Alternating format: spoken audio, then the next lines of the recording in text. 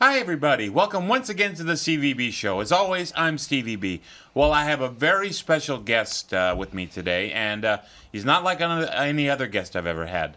Now, before we introduce my guest, I'm going to show you a clip. This is a news story from WBZ News. It's going to talk about my very special guest, Neil Anderson. Take a look. Well, tonight we are here for this. A virtual karate kid with an inspiring story. A Medford boy is the star. As WBZ's Mike Sullivan reports, he started this to overcome his own fears. If you don't succeed, try again. You just may find yourself a world champion. I looked for dojos for a while, but I got scared and I ran out of a few of them. Neil Anderson is just 9 years old, but wise beyond his years. So I just kept doing it, kept training, until I overcame the fear. He's talking about karate. A sport he picked up after watching Karate Kid, watching someone overcome a bully. Did you ever have bullies? Not so far. Not anymore. He is competing to become a virtual world champion in numerous disciplines, from hand combat to weapons. Toss it up, catch, and spin. Basically, you learn, visualize the opponent that you fight with. Over the last year, he has competed across the Northeast, facing nationwide competition. He even won a knife competition, having never done it before. They had something to the tune of 40 or 42 rings.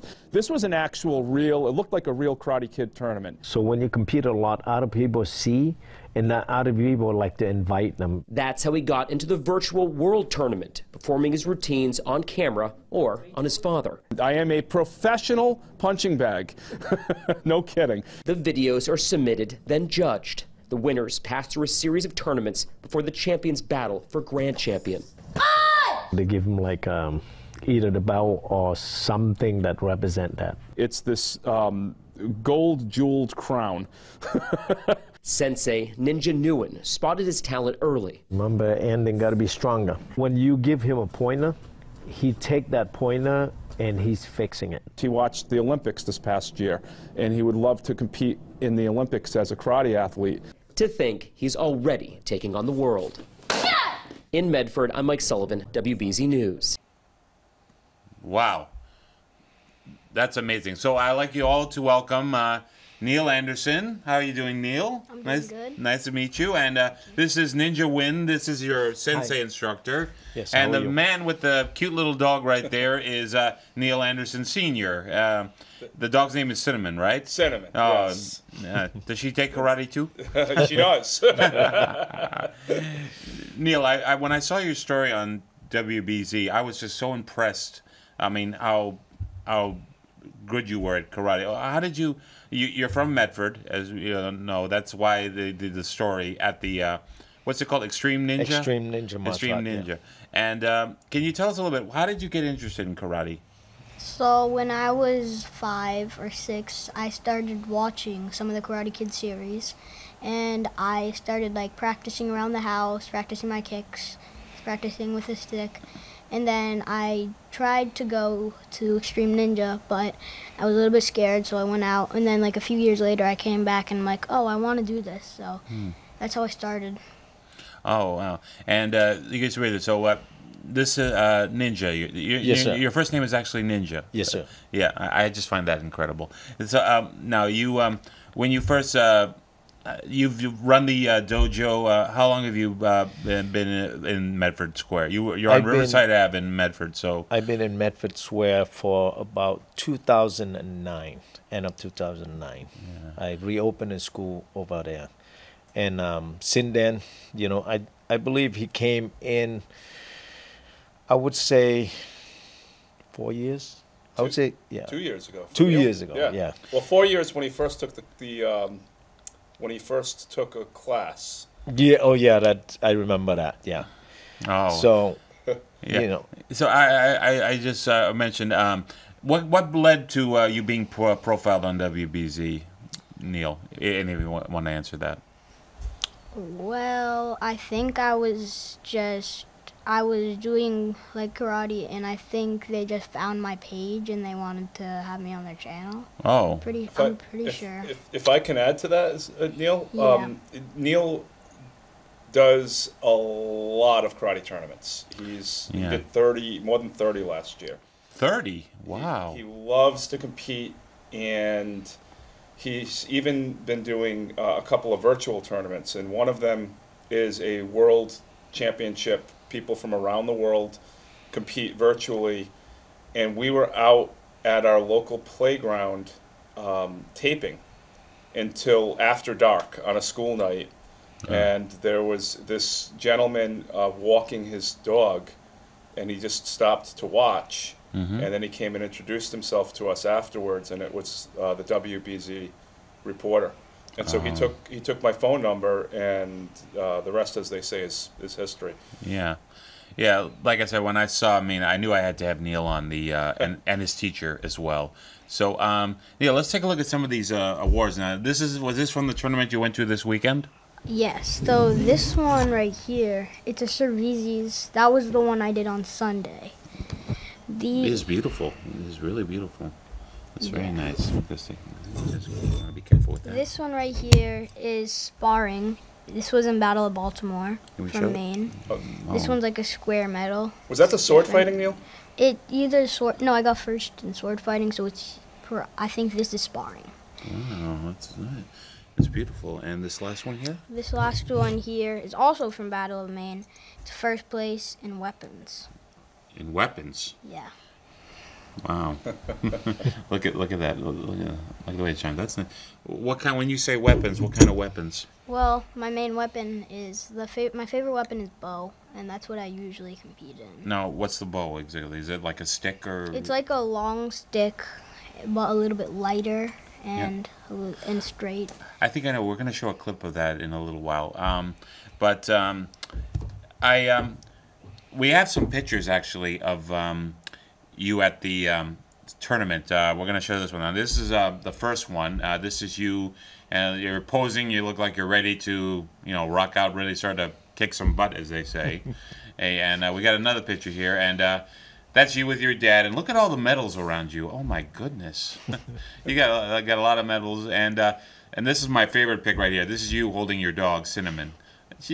Oh my God, that is so cute. Oh, that is so cute. Oh, that's adorable. So how did you do in the tournament? What place did you come in?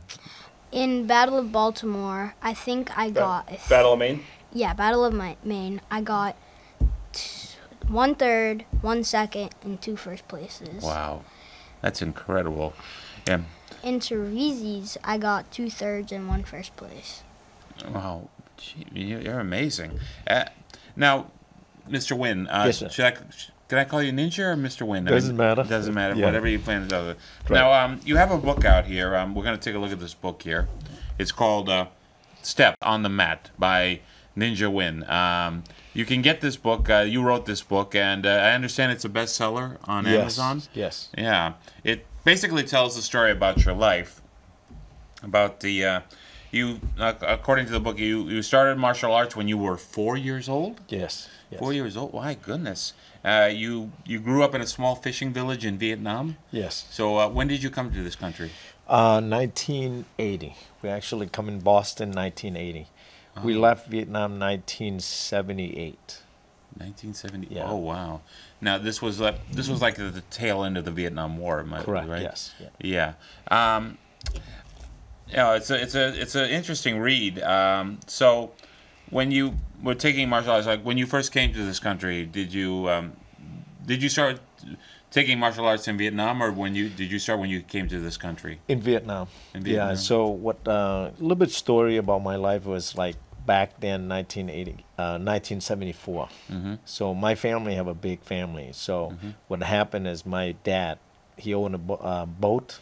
So what they do is they smuggle people out. Oh. So in Vietnam, the way how it is when you turn 18, they come over and they take you in the military. It's not like in America you have to have that draft, you know. We don't have the draft anymore. I know we that. don't? But we used to back in the Vietnam War. I mean, I had two uncles who served during the Vietnam War. Wow. One was stationed in Germany. He never went over to Vietnam, but and I had another uncle who was in the Navy off the Vietnam coast. Wow. So you were smuggled from. Yeah, so the way how it is my dad, we have my big brother, couple of my big brother, they're over 18. So what my dad do is they smuggle them over here. And to me, it was like at that time I was young. So every single day I don't see my brother. So I am a curious person. So what happened, I asked my dad where my brother go. So every single day I asked him because I didn't see them. So what my dad did was he brought me to a martial art place. So by that way, keep me busy. So by that way, I don't ask questions. So that's how I started in Vietnam. Is that like when he sent you to this place like to keep you out of trouble in a way? In some way, yes. Oh, So okay. a curious young kid asking questions. So my dad don't want the military kind of know like where we going, what we plan to do. So that's what happened. That's what my journey of a martial arts started. Oh, that's really. And when you came to this country, like who did you continue to take lessons? Who taught you? So I went a couple of places. My brother was training taekwondos, okay, and then this guy, Master Tabata, I was trained under him, you know. So and then after that, meanwhile, I was 12 years old. I came 1980. I was 10, and then I went a couple out of school to train. And then because they seen I was black belt, so I started helping them and then teaching them at their school. And then that's how I learned English, matter of fact. Oh. You know, so back then when I came, it was very difficult because I didn't learn any language. And in Vietnam, I didn't go to school because we was living in a small town. So because of that, my parents always busy, so I didn't go to school. Oh. So what was the first? Was Extreme Ninja? Was that the first place you opened up, or was there other places before that? I opened another place from beginning. I graduated high school, and then I opened one in Stoneham. Oh. You know, right now it's the Redstone Mall where it is. Oh. And I opened that one. That's dojo. It's just a martial arts school we call dojo. It's Sky High Karate Academy. Oh. That's where I opened. And then I closed, and then I was working bodyguard and running security at the nightclub Avalon. I'd hire you as a bodyguard, that's for sure. I definitely would. Protect me, no problem. Yeah, Neil would be your sidekick. You know, I'd be fine.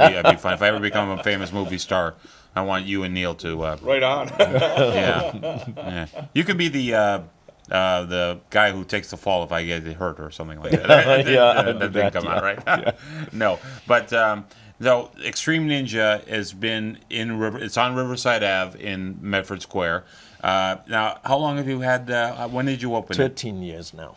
So 2009. Yeah. Okay, so do you get a lot of kids Neil's age, or do you have any older adults who come to this? Yes. So the youngest age we start is 3. The oldest one right now we have, yes. Wow. Yeah. The oldest one we have right now is 67 years old. Wow. You know. So we have no age weapon really. No. However, the young kids start as 3. Okay. We're going to show a little clip of your school. I mean, some of your instructors and everything. We're just going to take a look and see what goes on at that school, okay? Okay. Let's take a look, guys.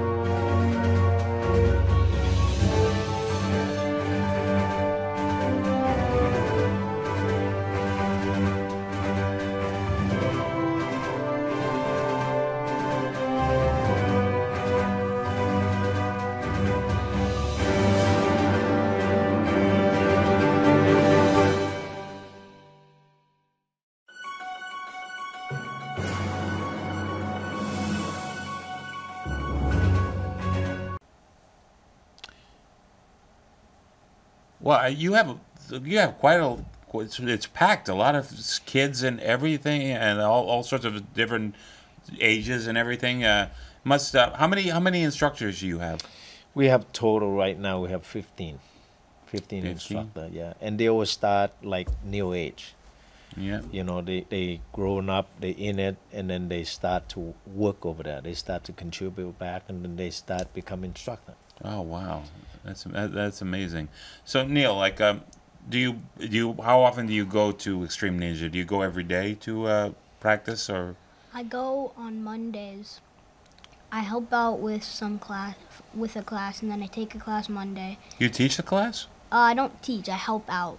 Oh. So it's basically like an assistant to the helper, and you help teach the kids, basically. And then on Thursday, I come for mentoring for the leadership team. And then on Friday, I have Storm Team. That's basically a competition team where you train. And then on Saturdays, I have weapons class, regular class, and sometime every third Saturday, I have leadership team. So. You're a busy little man. Definitely busy little man. But sometimes I can't go on Saturdays because I have tournaments. Mm-hmm. A lot. Now, you mentioned weapons. We're going to show one more clip. This is a clip of you with what's called the bow. We're going to see how you got to see how good Neil is in this. Take a look at this.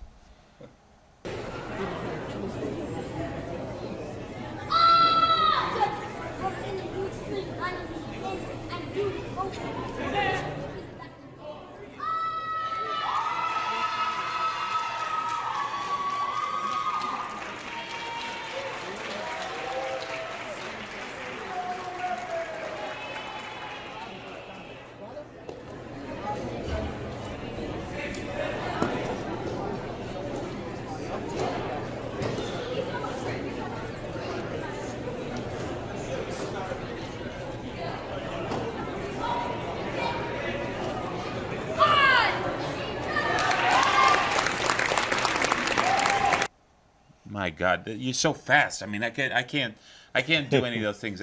Oh, by the way, in case you're wondering, yeah, I sprained my wrist. He had nothing to do with it, so don't worry. I'm fine. It's just a little bit of it's just something I fell. But I'm fine though. Okay, so don't blame him. Don't blame Mr. Win or anything like that. Okay.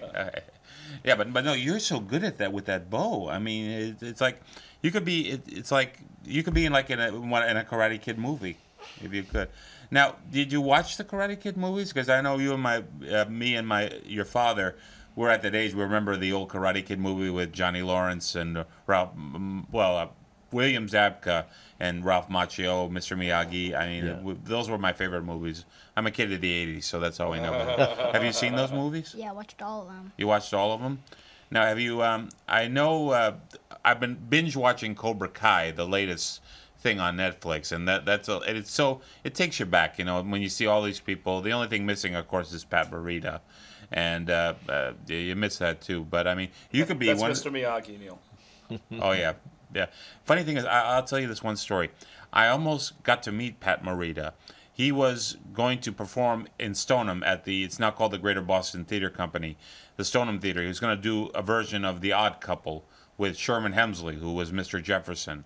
Oh, wow. But he canceled at the last minute because he was developing like pain, arthritic pain or something. So I never went to see him, and a year later he passed away. Oh, so, wow.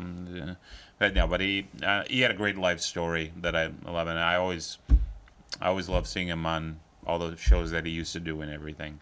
But Neil, you go. No, I mean, you must be really proud of your son. I mean, he's done a lot of wonderful things. I mean, the way he's done all the karate things. Now, is it true that you're his? I saw on the news you're his punching bag. Yes. I said that half in jest, but no, it's actually somewhat true. I help Neil practice. One thing I can say. He's had a lot of accomplishments in a really short period of time. I know. But he works so hard at this sport. It's not just the days he goes to the dojo. He gave you his cut back schedule, by the way. Fourth grade has been fun, but it's fourth grade's different than third grade. So he last year he was going 6 days a week. Wow. But when he's not at karate, he's practicing karate. Wow. I mean, and so a lot of times I'm doing that with him, and if he needs a sparring, partner, meaning I'm too big, I don't, hit back or anything like that. But go I'll easy on your dad. I'll go through the motions, and it's funny when he started doing this, it wasn't so bad. Now I actually have to wear some gear. Yeah. Because the boy can throw a punch and he can really kick. I believe it. And now, Neil, you're going to do a demonstration for us. So we're going to get everything ready up, get everything set, and you and Mr. Wynn will do a demonstration for us. Can you tell us what you're going to do? We could do the bow form if that's okay. I love to see that. I saw the video clip. I got to see that. So when we come back, we're going to see Neil with his bow and take a look at it. Hi, my name is Ninja, and this is Neil. Today he's going to demonstrate the bow form, that's how he's competing in a tournament. And the bow form is just visualize opponent that attacking you. So I'm going to step out of the way so for Neil to demonstrate his form.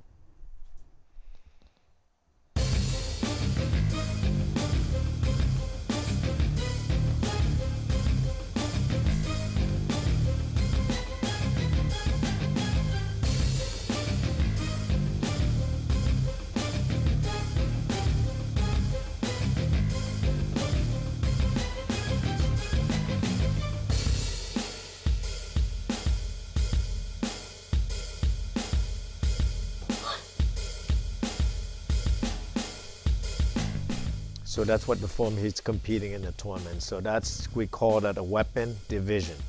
So the next one he's going to do what we call an empty form. So I'll take that. So presentation and everything. So by the way, you can see.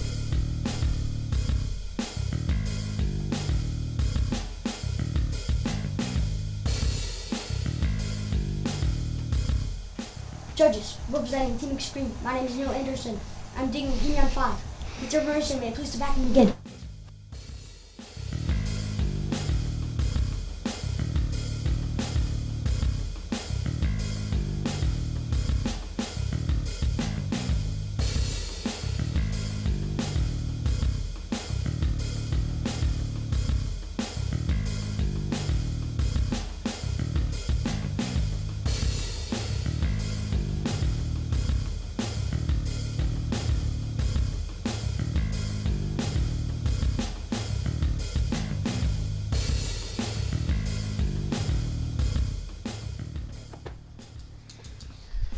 So when he compete, they base on the stances, how good the strike is, and how much your intention of the form is. Wow. Neil, you are amazing. You are incredible. I mean, I wish I could do that. I mean, that is just unbelievable. I mean, when you grow up, are you going to be like Mr. Wynn and be a karate instructor, or Hopefully. Hopefully. I want to. Hopefully. So, yeah, and it's really you were just amazing. I mean, the audiences loved it. It's going to be fun. So I want to thank Mr. Wynn. I want to thank you, Neil Sr. and Neil. I wanted to thank them for being my guest. Neil, I want to wish you good luck in all your tournaments. Thank you. Mr. Wynn, thank you so much for being here. And Mr. Anderson, I can't reach that far. It's that far. You're so welcome. Thank you so much for being on the show. I really appreciate it. He's a good boy. I hope he does well. I wish him all nothing but success in his life. Thank you so much. Thank you very much. And that's all the time we have for the CVB show. As always, I'm CVB. If we want to know more about Extreme Ninja, or in the book, Mr. Wynn, can you tell us a little bit about? So the book is to get the book, you can go on Amazon and type in "Step on the Mat" live lesson by Ninja. And if they want to find out more about Extreme Ninja, what's the website? It's a website, extremeninja.com. It starts with an XTREMENINJA.com. Okay, we'll definitely put that in the credits. I want to thank Ninja Wynn, Neil Anderson. Can I just throw one thing in there, Steve? You can throw in anything you want. Because I'm not just a proud dad. I'm a proud karate dad, and I can say that the best thing we ever did was step into Extreme Ninja. It's made a huge difference in Neil's life, It's made a huge difference in my own life. They have an amazing community. If you could have been at yesterday's tournament and seen all of the parents and all of the students competing, it was absolutely awesome. So anyone out there who's listening, even grown-ups, there are a lot of adults who take classes. I'm actually doing kickboxing now myself. Yourself? Yep, Oh. yep. There's a lot of classes and a lot of things for everybody at that school. So I just I gotta throw that out there because a lot of the success that Neil has had, I credit this gentleman to my right. You know, funny thing is, I always go by Extreme Ninja because I go to Donuts with a Difference. That's my go-to place to get a donut. Best donuts in the world. So. Absolutely. I know, so I do it. But it is fun.